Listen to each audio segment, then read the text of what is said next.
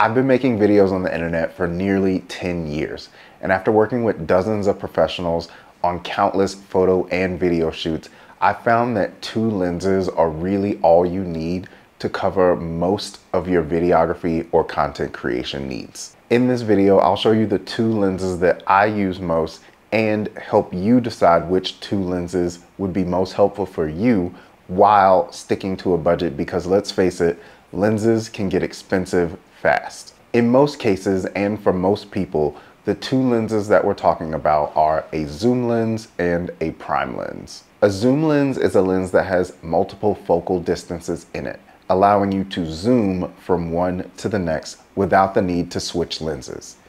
A prime lens is a lens with a fixed focal length. It doesn't allow you to change that focal length without the need to switch lenses. Before I reveal the exact lenses that I use personally, I want to let you know that this video is not sponsored by anyone and all of the opinions here are my own. If you'd like to support this channel, consider using the affiliate links in the description if you decide to purchase any gear. All right, so the first of two lenses that I personally use is one that I've talked about multiple times on this channel, and that is the Tamron 17-70 f2.8.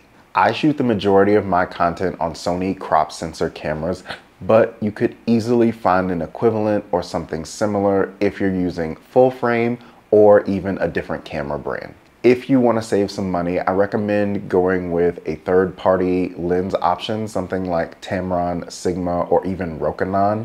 If you go with the name brand lenses, what I'm hearing and even what I'm seeing is a huge price jump for minimal quality differences. Also, I think it's worth noting that when you do pick up a zoom lens, you aim for something f2.8 or faster. The slower lenses at f4 or the variable aperture lenses may be a little cheaper, but they're not as reliable in tricky or difficult situations. And the goal of this video and the goal of these two lenses are to have things that you can depend on and that will work for you without the need for multiple different lenses. So I know that there are a ton of options when it comes to zoom lenses, so why this one specifically?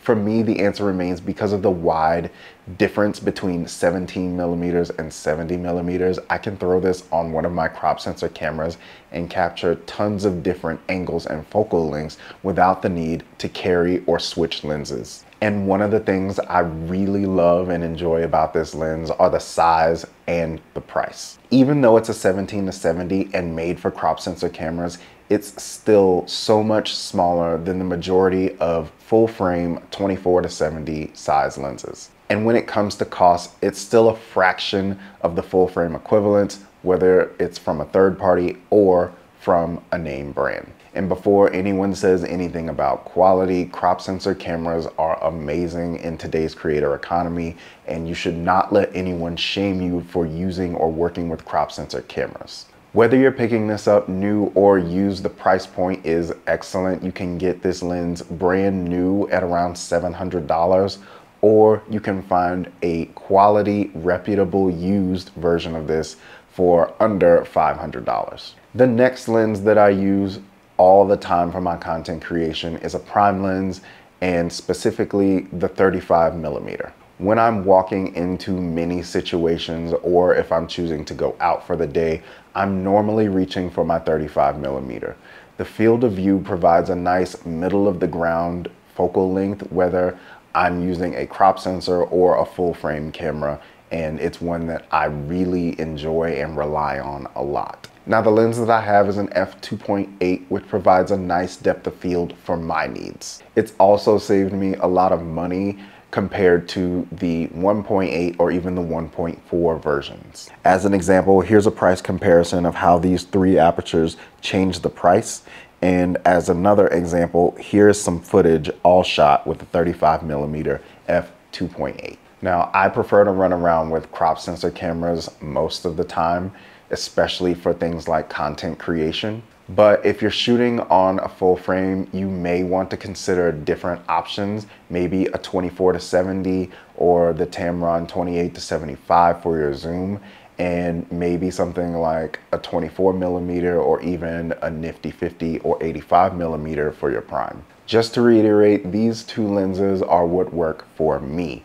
You may have different needs and you may need to choose two different lenses to help you accomplish your goals. The point of this video is to show you that you only need two, maybe three lenses to really get most of your jobs done. You don't need to bring every lens in your collection, and I find that most creative professionals, even if they bring multiple lenses on a shoot, they usually only end up using about two, unless a special situation or shot calls for use of that special third or fourth lens. This usually means that you're bringing extra gear onto a shoot, or worse, the lenses are just sitting on your shelf gathering dust until that special time once or maybe twice a year where you need to pull it out and use it for a special shoot. So don't feel like you need to go out and buy every new lens or every new variation of a lens just to put them in your collection. They're not Pokemon. And I honestly believe that two, maybe three lenses are the sweet spot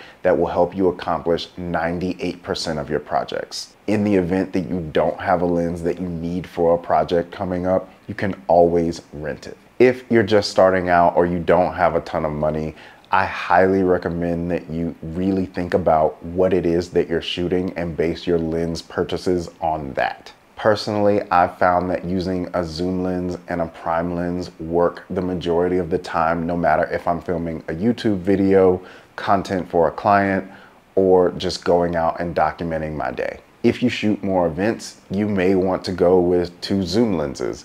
Maybe something on the wider end like a 24-70 and then maybe a 70-200, so you can hit multiple different ranges without the need to carry multiple different lenses or extra camera bodies. If you shoot weddings, depending on your style, you may want to get two zooms and a prime or a zoom and two primes. It all depends on your shooting style and preference. Or if you're a complete beginner, or you just don't want to invest that much into camera gear, you may start with something like the kit lens and a decent prime lens like the nifty 50 or the 35mm. I believe that most beginner videographers or people who are into content creation and cameras start here, and I was no different. I started right here at a kit lens and a nifty 50 until I was able to assess my needs and make additional lens purchases. There are other reasons that I believe it's really nice to stick to two lenses. One of those is size and weight. Whenever you're bringing multiple lenses on a shoot or trying to pack multiple lenses into a camera bag, if you only bring two, you have so much extra space for additional equipment or accessories that you might need. Also, when you cut things down to two lenses, it cuts down on the weight. Sure, if you have a heavy bag, you might be getting a workout, but you're also fatiguing yourself, especially if you're going on location.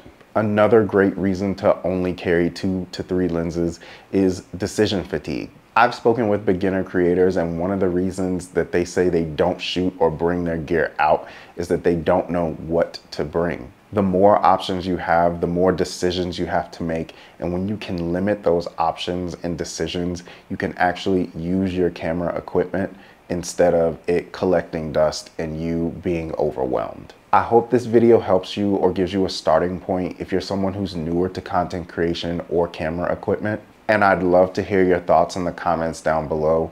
Which focal lengths do you choose and what kind of projects do you shoot? As I mentioned before, there are links down in the description to the 2 lenses that I use specifically, as well as other additional equipment that I use. If you would like to support the channel, please consider using one of those links to make your purchase. As always, thank you so much for watching. Until next time, remember to do the work, believe in yourself, and as always, keep creating. Peace.